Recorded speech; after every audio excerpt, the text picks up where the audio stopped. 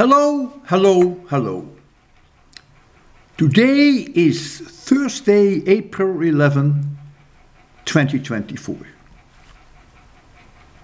Solutions to problem 197. It was a simple filter circuit to pass DC voltage, but to remove as much as possible any component, such as 50 or 60 Hertz line voltage, that could cause hum in your stereo receivers. Only 5 correct solutions. Sad, but that's the way it is. Of course, Kees Norman has the right solution, and I will show you his video solution, which follows shortly. Eugen, as always. Not Ulf Heller. I don't understand why.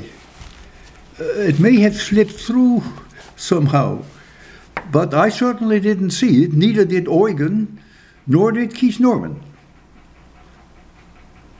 However, there are 3 people who had correct solutions that I had never even heard of.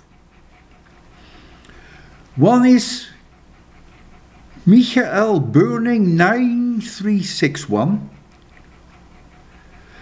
One is Think Like Tesla. And one is Maurizio Bani Koni 9480. Yeah, difficult to pronounce.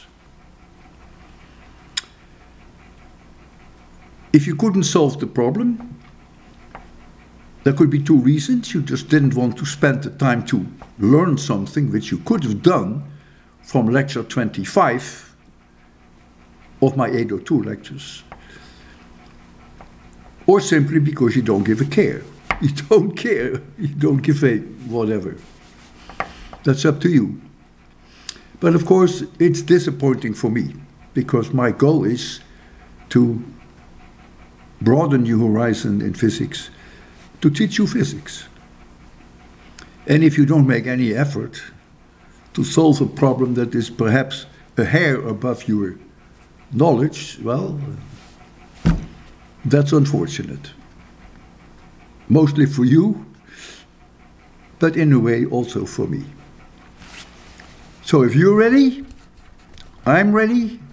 Here falls the video solution of Kees Norman. This is Keith's solution to Walter Lewin's problem 197, and it concerns an inductor and a capacitor acting as a low-pass filter, and we're told R is very small, the ohmic resistance.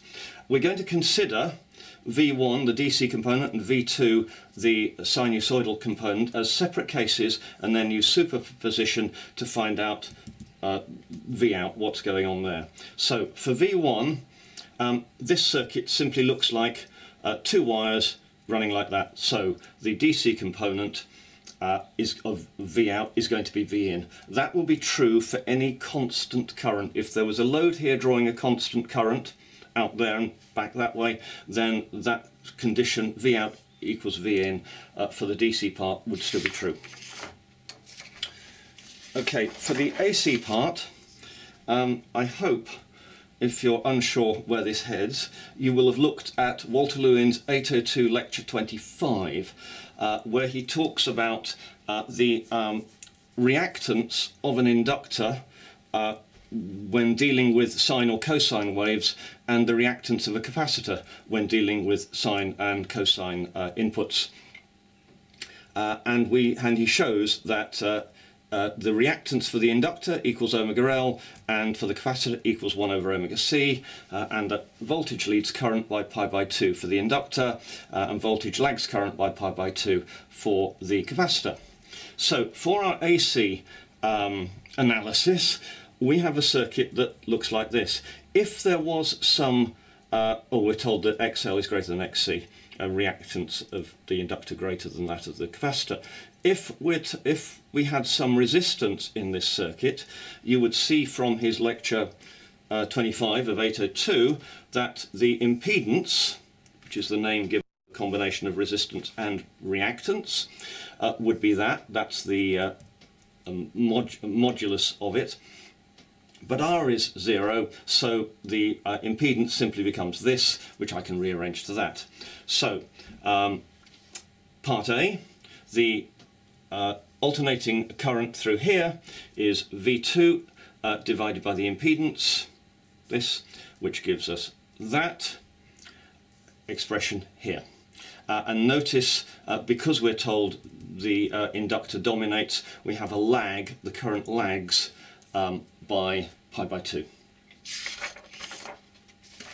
For part B, I've already said that the DC component V1 comes to V out unaffected, so but we also have the AC component V2 out.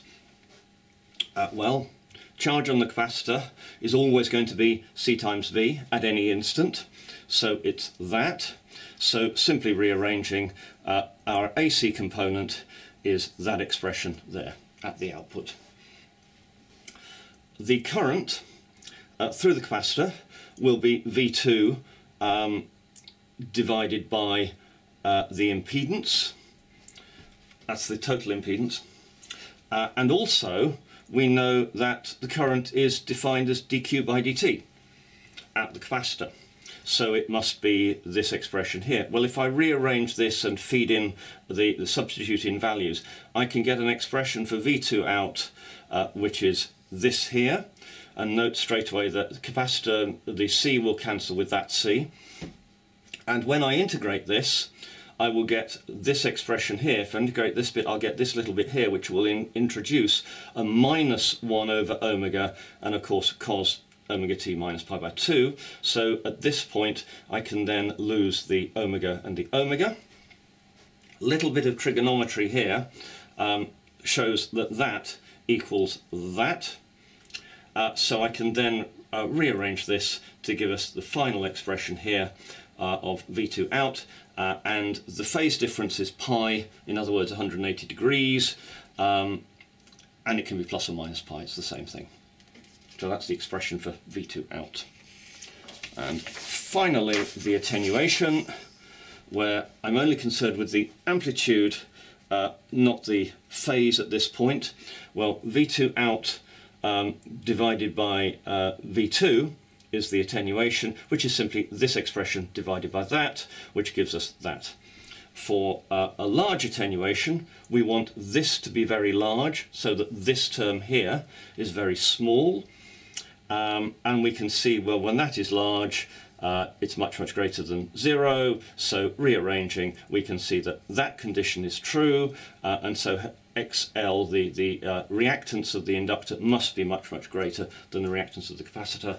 And as a very final approximation, you may well end up saying, well, if that term is much, much greater than 1, then that approximates to that.